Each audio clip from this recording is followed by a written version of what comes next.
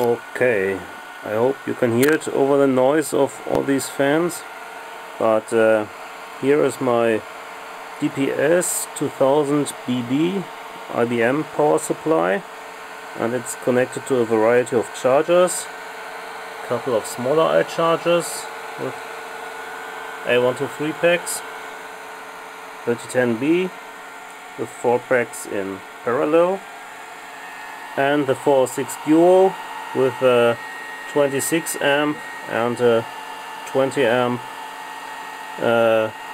lithium iron phosphate battery. So at the moment this one is charging with 30 amps, and as you can hear, there's no hissing sound in the power supply and the voltage is stable.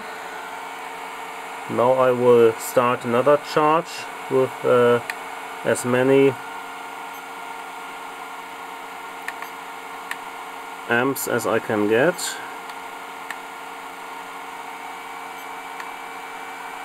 So you can't probably see it in the video, so you take my word for it. Here's the current value that the charger draws, and as it ramps up now,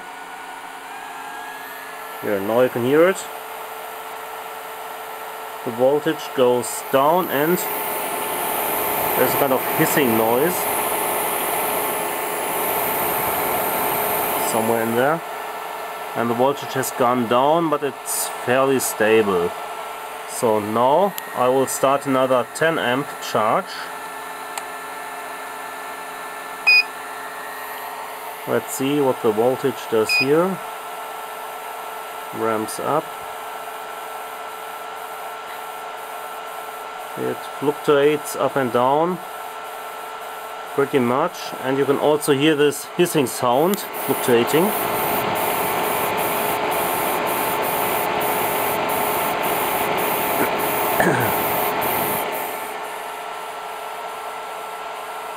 And now we are at about, this one says 55, this one will be a bit more than 10, so we are between 60 and 70 amps where you have this hissing sound and the fluctuating voltage. And now I will start another 10 amp charge,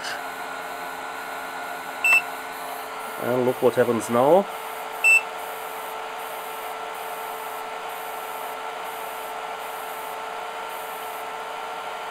Okay, you see now the other 10 amp charge has fully ramped up and we are back at a stable voltage, and the power supply is completely silent. Only the fans attached to it are not, but you can't hear a hissing sound and you can't see the pulsing voltage. Now I will start another 20 amp charge.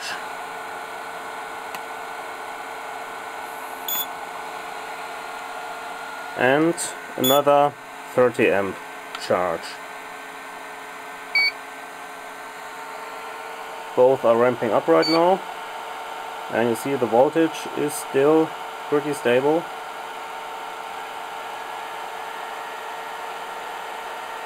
So now we have additional fans speeding up. It's getting a little loud in here, but there's no hissing sound from the power supply. Okay, all chargers are now working at the maximum power they can get with 14.6 volt input, and this would be a total of 120 to 130 amps right now, and it doesn't even get lukewarm here.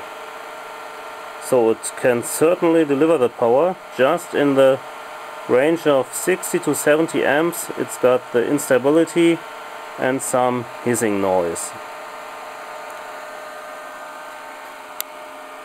So that's what my assembly looks in total.